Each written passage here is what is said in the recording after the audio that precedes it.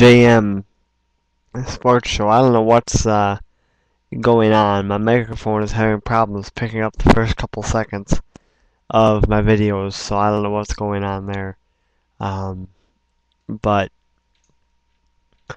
before we get to the point that I was going to make in this segment, and that's the whole Braylon Edwards DWI situation, I was doing some research while we were away there, and I realized that the NHL season starts October 7th, so in about 2 weeks. The NHL season gets underway, and I will definitely be making picks for that. Looks like I have a lot of stuff that I have to do on the website, which, of course, if you don't know what the website is, it's jmsports100's. That's where you can catch a lot of this stuff. Okay, when you think of players that have had trouble in their time in the NFL, you think of Pac-Man Jones. Of course, Pac-Man Jones is the one that really comes to mind.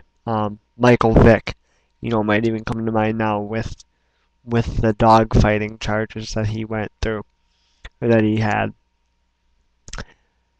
But a guy who got overlooked, kinda, I think, in the trouble department until now is Braylon Edwards. Edwards got charged and arrested for a DWI on Tuesday morning, early Tuesday morning. He was probably out with some buddies. And boy, oh boy, Braylon Edwards just, you look at what Braylon Edwards has done in the past. Yes, the Jets took a chance on him. Yes, he's a good receiver. He is a very good receiver. And the New York Jets do need him. But he has got to find a way to avoid all these problems that he gets himself into, all these legal problems and all this and that. You look at what he's done. He was with on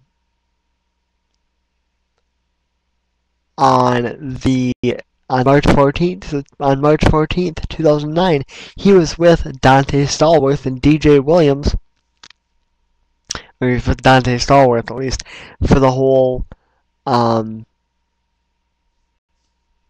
accident that killed the person in the other car. Edwards has missed team meetings because he fell asleep in the team lounge because he stays up all night. He has also gotten into some, just some other trouble throughout his time. In 2007, he said he was going to rededicate himself to football. But he never did. I mean, he did for a while.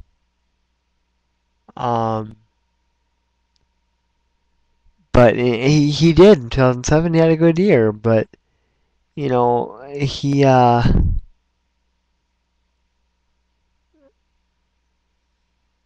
doesn't make the best decisions at all.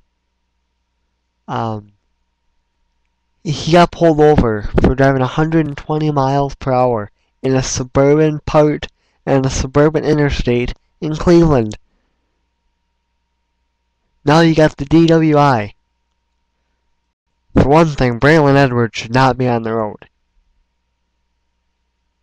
I realize that he wasn't driving the car for the whole Dante Stallworth thing, but first of all, a while back, he was on a suburban interstate in Cleveland 120 miles an hour. And all this DWI thing. Man, oh man, and then, he got into some trouble for punting, I believe it was 2009, he got in trouble for punching that acquaintance of LeBron James. So I mean, yeah, he's a great receiver, and if he if he could dedicate himself to football, he could be a great one. If he could dedicate himself to football and avoid the drops that he's had problems with when he is playing good football. But he had himself a whale of a game. He had a really good game against the Patriots last week. And it's just a shame. It's a shame to see a talent like that go to waste. And to be honest, it oh, that's tough. You know, um,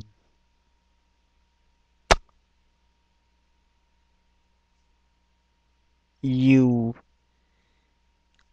you realize that yeah, the players are human and yeah, they're gonna make mistakes, but they're role models. So they're held to a little higher standard than you or I. And that's understandable. I mean, that's something that's always bothered me um, throughout all this time is just the fact that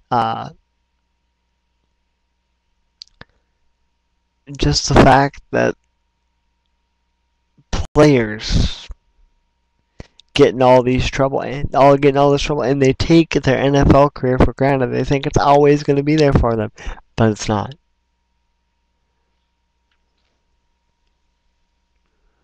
There are players, talented players, who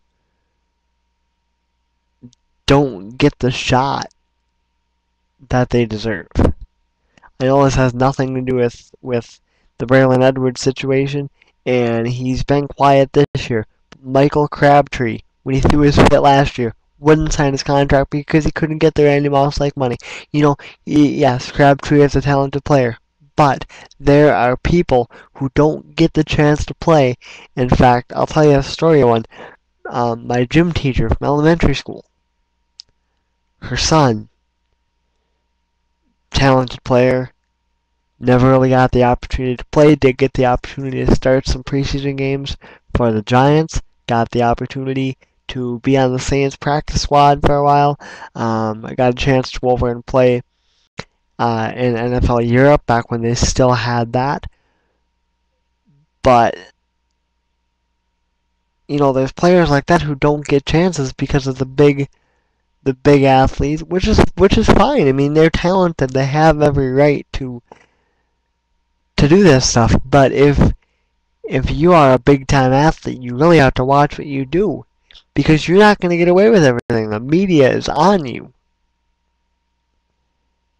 Braylon Edwards is just making some mistakes. He needs some help. He needs somebody to guide him. He needs a Tony Dungy-like figure, like Michael Vick had after the dogfighting thing. Michael Vick had Tony Dungy guiding him, and I think that's what Braylon Edwards needs. I think Braylon Edwards needs a suspension. I think he needs, and I'm not talking about a 2 or 3 game suspension. I'm talking about maybe a 6 game suspension. Okay, maybe a 4 game suspension. But give him some time to clear his head, figure out what he wants, figure out if he's really dedicated to football, and if this is really what he wants to do with his life, if this is really the sport that he wants to play. I mean, it's stupid, and it was really a boneheaded move on Braylon Edwards' part. He should have never got behind the wheel. I know a lot of people do it, but they shouldn't. And it should have clicked in his head, hey, I'm drunk, I shouldn't be driving. But fuck, that never happens. I apologize for language. I know I'm trying to do a radio show type deal, and I know I can't swear on the radio, so I apologize for that. That just kind of slipped out. But coming up next, sticking with the football theme, the Eagles pick Mike Vick over Kevin Cobb. I agree with it. I think it's a good call. I'll tell you why next. Jam Sports Show.